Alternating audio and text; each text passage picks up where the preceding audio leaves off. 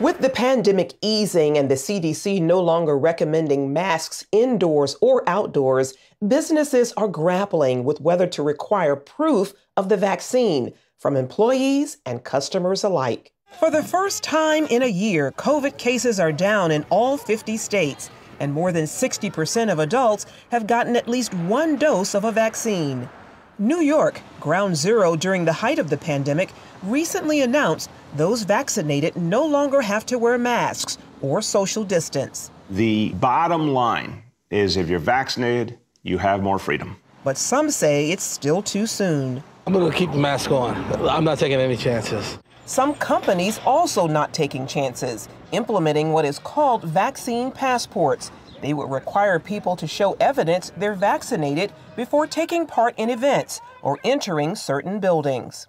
The Malt House restaurant in New York's Greenwich Village is a prime example. So when the guests come through the door, it's going to be the first question that we ask: are you guys vaccinated? Can you just show us a quick bit of proof? And then essentially, if you guys are happy enough to take your mask off, you're more than welcome to do so. I'm going to have all of my staff who have been vaccinated make sure that they show up with a passport on hand. A number of red states are moving to prevent businesses from making this move.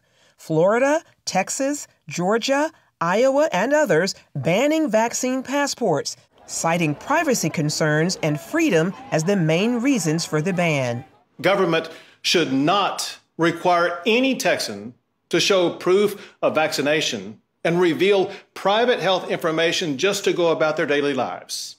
That is why I issued an executive order that prohibits government-mandated vaccine passports in Texas. We will continue to vaccinate more Texans and protect public health, and we will do so without treading on Texans' personal freedoms. Further south in Smithfield, Virginia, response to vaccine passports is mixed. It's good for the society to get better. They should. And we can open up again this economy that is really in need. I think in a way it's a good idea and it's a bad idea. I mean, if you can prove it, then yeah, but it's kind of like an invasion of privacy. Delta Airlines recently mandated vaccinations for all new employees in the U.S. As for passengers, airlines don't require vaccines or passports, although many are considering digital versions for scanning that would carry specific health information. I think we should have some kind of a vaccine passport. I like to travel internationally, and it would be nice to be able to demonstrate that I am in fact vaccinated. Other businesses could follow suit, according to a survey by the Rockefeller Foundation and Arizona State University. Overall, 88% of the employers surveyed plan to require or encourage employee vaccinations. Of that number, 60% will require proof of vaccination. According to the EEOC, employers can legally make this requirement while providing exceptions for those with a medical or religious accommodation.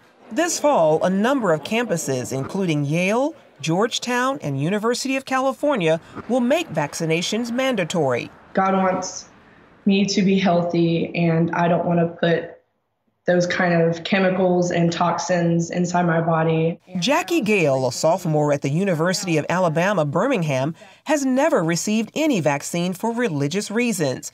For some reason, she was blocked from registering for classes this semester. Recently, I finished my first year. I was allowed to live on campus, attend classes. While Gale's attorney says the school has since lifted the hold and is working to allow her to take classes again, she points out that her client's religious exemption should be respected and protected. So the university has lifted the hold. We're still in ongoing conversation with them at First Liberty and waiting for them to really confirm that she's not going to have this issue again. They did allow her to register all last year during her freshman year. We're trying to get them to confirm that they do honor religious exemptions, put that in their policy, a written policy, just like they acknowledge medical exemptions. They need to acknowledge the religious liberty exemptions too. And we want to make sure she's not going to have this problem throughout her experience at UAB. Meanwhile, some evangelical colleges are also encouraging students get the vaccine, with Seattle Pacific University actually adopting a mandate that students be vaccinated before starting school in the fall. Charlene Aaron, CBN News.